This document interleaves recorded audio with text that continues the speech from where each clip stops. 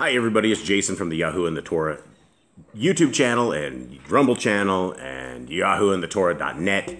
And it is a lone solo gig today, and I thought the band would be back, but we are still dealing with the adversities of life, trying to figure out things here in these jungles. And we appreciate you guys, and we love you guys, and your family is our family, and our family is your family, and we truly mean that.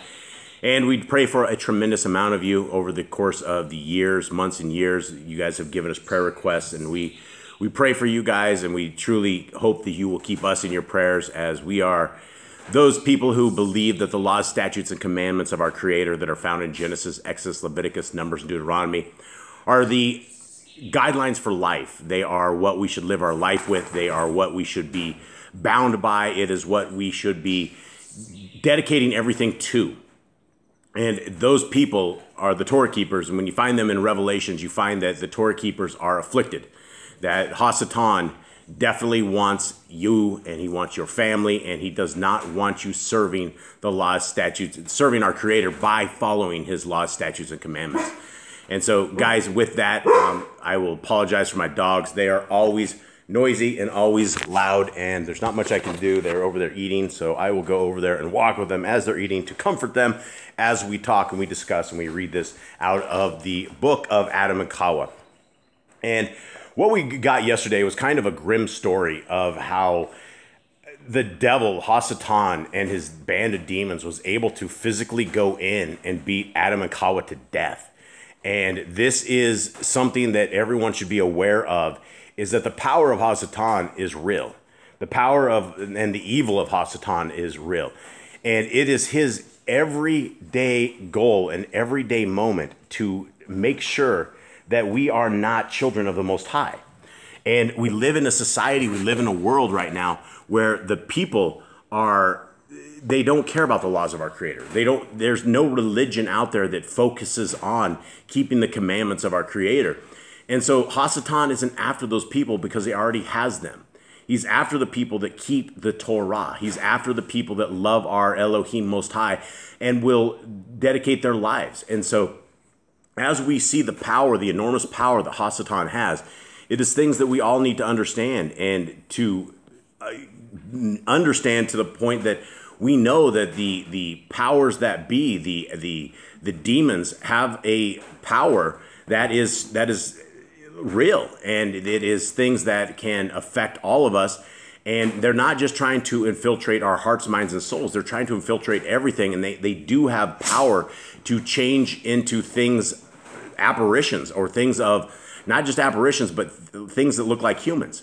And so let us continue on, and let's see what the wiles and the evil of the devil has for our foremother and forefather today. And this is from chapter 60. Then on the 89th day, Satan came to the cave, clad in a garment of light, and girt about with a bright girdle.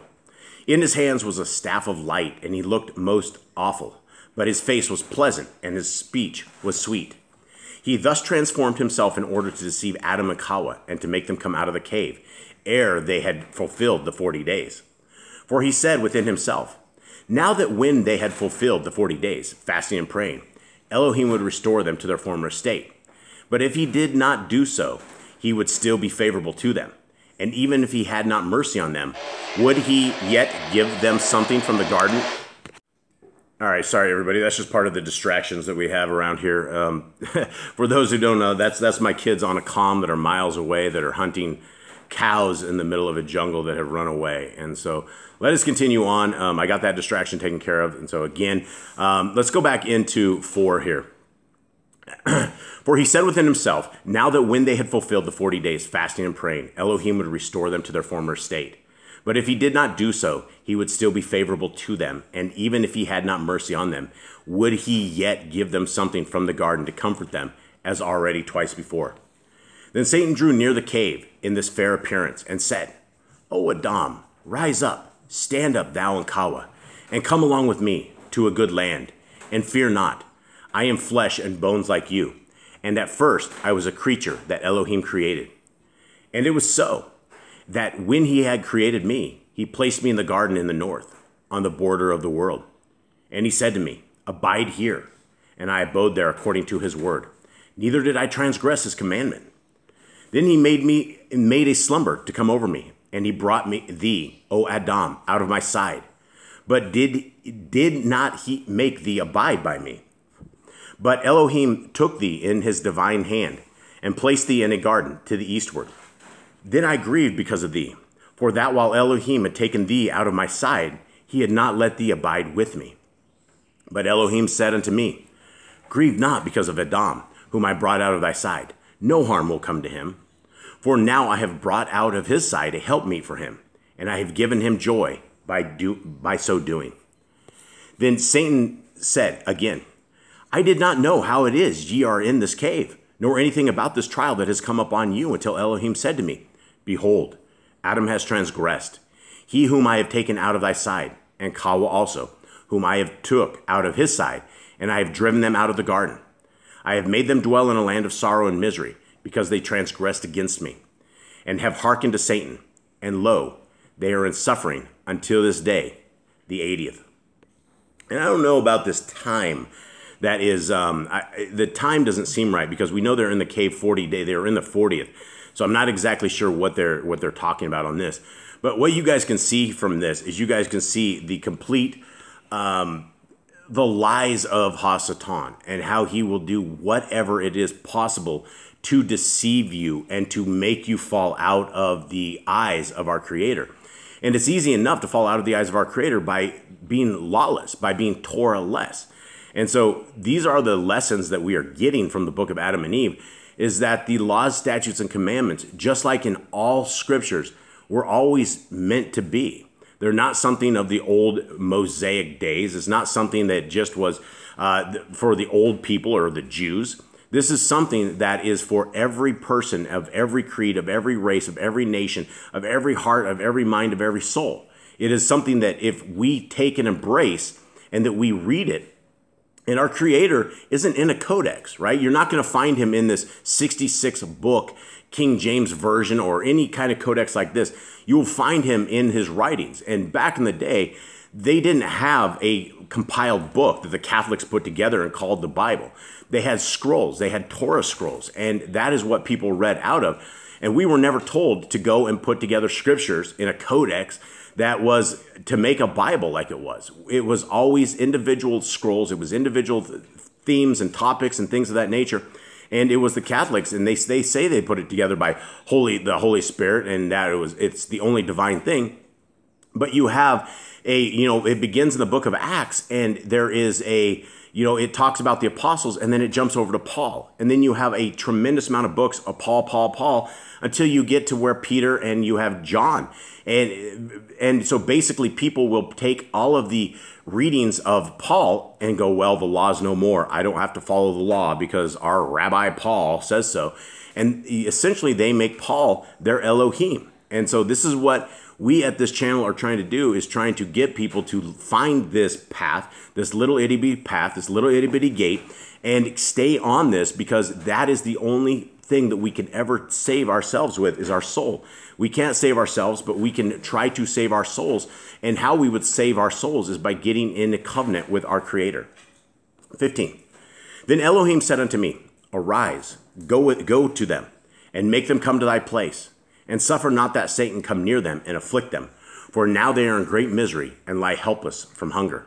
He further said to me, when thou hast taken them to thyself, give them to eat of the fruit of the tree of life, and give them to drink of the water of peace, and clothe them in a garment of light, and restore them to their former state of grace, and leave them not in misery, for they came from thee, but grieve not over them, nor repent of that which is come upon them. But when I heard this, I was sorry, and my heart could not patiently bear it for thy sake, O my child. But, O Aḍam, when I heard the name of Satan, I was afraid, and I said within myself, I will not come out, lest he ensnare me as he did my children, Aḍam and Ḥawwah. And I said, O Elohim, when I go to my children, Satan will meet me in the way, and war against me, as he did against them. Then Elohim said unto me, fear not. When thou findest him, smite him with the staff that is in thine hand, and be not afraid of him, for thou art of old standing, and he shall not prevail against thee. Then I said, O my YHWH, I am old, and I cannot go. Send thy messengers to bring them. But Elohim said unto me, angels or messengers, verily, are not like them, and they will not consent to come with them. But I have chosen thee, because they are thy offspring, and like thee, and will hearken to what thou sayest. Elohim said further to me, if thou hast not strength to walk, I will send a cloud to carry thee and light thee at the entrance of their cave. Then the cloud will return and leave thee there. And if they will come with thee, I will send a cloud to carry thee and them. Then he commanded a cloud, and it bare me up, and brought me to you, and then went back. And now, O my children, Aḍam and Ḥawwah, look at my old gray hairs, and at my feeble estate, and at my coming from that distant place. Come with me, to a place of rest. Then he began to weep and to sob before Aḍam and Ḥawwah, and his tears poured upon the earth like water. And when Aḍam and Ḥawwah raised their eyes and saw his beard and heard his sweet talk, their hearts softened towards him. They hearkened unto him, for they believed he was true. And it seemed to them like that they really were his offspring, when they saw that his face was like their own, and they trusted him. So guys, as you can see, the devil will guile you in tremendous ways. He will do incredible evil things to get you to break your oath. And all he wanted them to do was break their oath to our Creator and to bring them out of the cave. Let's continue on, 61. Then he took Aḍam and Ḥawwah by the hand and began to bring them out of the cave. But when they were come a little way out of it, Elohim knew that Satan had overcome them and had brought them out ere the 40 days were ended, to take them to some distant place and to destroy them. Then the word of YHWH, Elohim, again came and cursed Satan and drove him away from them. And Elohim began to speak to Aḍam and Ḥawwah, saying to them, what made you come out of the cave unto this place? Then Aḍam said unto Elohim, didst thou create a man before us? For when we were in the cave, there suddenly came unto us a good old man who said to us, I am a messenger from Elohim unto you, to bring you back to some place of rest. And we did believe, O Elohim, that he was a messenger from thee. And we came out with him, and knew not whither we should go with him. Then Elohim said unto Aḍam, see, that is the father of evil arts, who brought thee and Ḥawwah out of the garden of delights. And now, indeed, when he saw that thou and Ḥawwah were been both joined together in fasting and praying, and that you came not out of the cave before the end of the 40 days, he wished to make your purpose vain, to break your mutual bond, to cut off all hope from you, and to drive you to some place where he might destroy you. Because he was unable to do aught to you, unless he showed himself in the likeness of you. Therefore did he come to you with a face like your own, and began to give you tokens as if they were all true. But I, in mercy, and with the favor I had unto you, did not allow him to destroy you, but I drove him away from you. Now therefore, Aḍam, take Ḥawwah and return to your cave, and return into it until the morrow of the 40th day. And when you come out, go towards the eastern gate of the garden. Then Aḍam and Ḥawwah worshipped Elohim, and praised and blessed him for the deliverance that they had come to them from him. And they returned towards the cave. This happened at eventide of the 39th day. Then Aḍam and Ḥawwah stood up, and with great zeal prayed to Elohim to be brought out of their want for strength, for their strength had departed from them, through hunger and thirst and prayer. But they watched the whole of that night, praying until morning. Then Aḍam said unto Ḥawwah, arise, let us go towards the eastern gate of the garden, as Elohim told us. And they said their prayers, as they were wont to do every day. And they went out of the cave to go near to the eastern gate of the garden. Then Aḍam and Ḥawwah stood up and prayed, and besought Elohim to strengthen them, and to send them something to satisfy their hunger. But when they had ended their prayers, they remained where they were by reason of their failing strength. Then came the word of Elohim, and said unto them, O Aḍam, rise, go and bring hither 2 figs. Then Aḍam and Ḥawwah arose, and went until they drew near to the cave. All right, folks, that is going to seal it for us today. And we hope that you guys are finding some interesting reading out of this. And again, we are those people that are merely trying to help others find their way. And we don't have all the answers for it. And we are definitely not what you would call holy people, right? A lot of people will say, oh man, I wish we had the same life that Jason had. Guys, we fall the same way you guys fall. We all have the same issues. We are in a crazy world. We have crazy incidents that happen to us all the time. And sometimes it feels like we are far from holiness. And it is only by prayer and only by repentance and only by seeking our Creator that we're able to find the way forward. And the way forward isn't going to be in a 501c3 church. It's not going to be in a church and eating where you're eating pig and you're eating lobster and you're just eating unclean foods and you don't give a darn about what our Creator has to say. Everything our Creator has to say is of vital importance. The words in Genesis, Exodus, Leviticus, Numbers, and Deuteronomy are extremely important to all of our lives. And with them, you will build strong families. You will build strong relationships. You will be a strong father. You will be a strong mother. You will be a strong sibling, right? This is what we are looking for. We are looking for strength in these days that our Creator can depend upon us because He has been so loyal to us that He gave us everything that we need into perfection. He gave us the air that we can breathe, the vision of our sight, the hearing of our ears, the thinking of our mind. We have a soul that is not just here for this 120 years we've been assigned, but we have a soul that is set for eternity, whether it be good or whether it be bad. And it is our choice whether we choose the good or we choose the bad. And guys, we hope that from this channel that you will learn something that you, and don't take it from us. Take it from the scriptures themselves. Take it from where you guys can read the scriptures and that you can see for yourselves what the laws, statutes, and commandments say. And if you're brand new in this walk, then I suggest you just start reading Genesis and read it as a love letter. Read it as a technical guideline. Read it as a manual for your life. And read it as the greatest things that have ever been given, because they are. And they will keep us alive. Guys, with that, I hope you guys have a wonderful day. I'm out.